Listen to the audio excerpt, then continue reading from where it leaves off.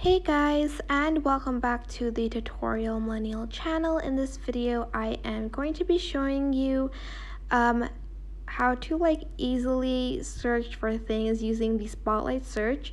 It has sort of the iOS 15 Spotlight search was way better than the iOS 14 point something. I don't remember what software I had last time, but this just makes it more easier and quicker. It just makes it easier and quicker. So I'm just going to drag this down and I can search Taylor Swift. Taylor Swift. Can I type Taylor Swift?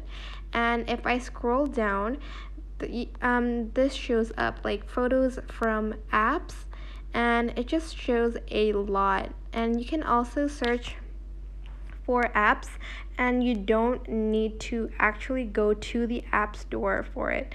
So let's search for an app that is what should I search for?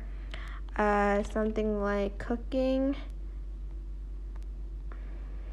Hold on, maybe not that, but as you can see, it shows up photos from apps. Let's try Cooking Mama, and see, you can just download it from the Spotlight search, and you don't even need to go to the app store. And I think that's super cool. Like, you don't need to open another app to download an app, I guess. And you can also delete applications from Spotlight search. I think this is a pretty cool new feature from the software. That is basically it. I hope this video helps in any way. Please don't forget to like, comment, share, and also subscribe to this channel if you haven't done that. If you have any questions, just leave it in the comment section down below, and I will try my best to answer them all. Thank you so much for watching. Bye.